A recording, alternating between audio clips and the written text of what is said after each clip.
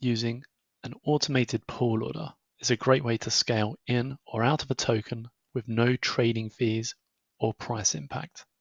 It is particularly efficient if you're using a large amount of tokens because you can enter or exit that token without directly impacting the price. To set up a pool order, head to the pool page to get started. Whilst you're on the pool page, you need to select the liquidity pool that has both of the tokens that you wish to exit and enter. In this example, I'll select the AVAX USDC liquidity pool. Once you're on the pool page, you need to then select the Orders tab at the top left.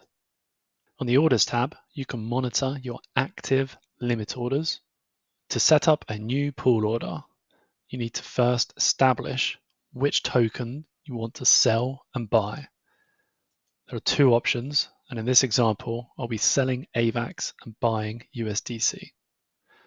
Next, you need to actually enter the amount of tokens that you wish to sell. So I've entered 20 AVAX. The next step is to select your liquidity shape. I'll keep this on spot, which will give me a uniform distribution across the price range that I define.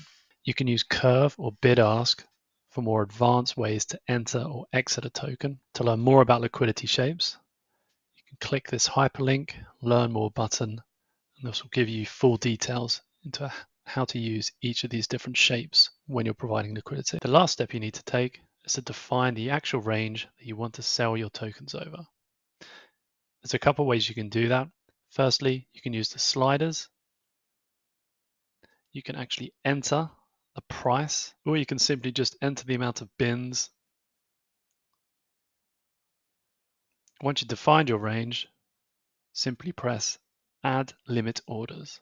You'll need to confirm that in your wallet, and once confirmed, the pool order will now deposit your tokens into the liquidity book pool. Once that pool order is finally confirmed, you should be able to see the liquidity that you just added for your pool order in the UI. Once your pool order is set up and you can see that liquidity on the UI, you'll simply need to wait for the price of AVAX to enter into your defined range. As the price of AVAX lowers, what you'll see is these purple bins will start to turn green.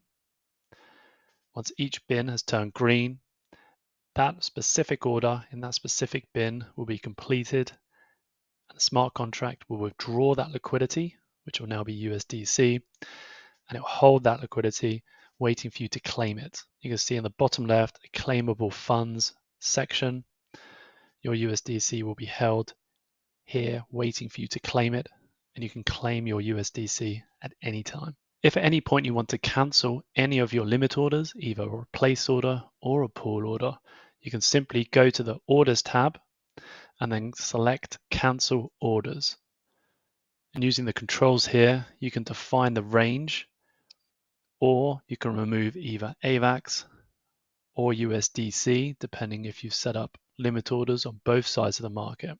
Once you've decided which orders you'd like to cancel, simply select Cancel Orders, and you'll be able to claim your original funds back on that same page. And there you have it. That is the pool order feature on the Trader Joe DEX.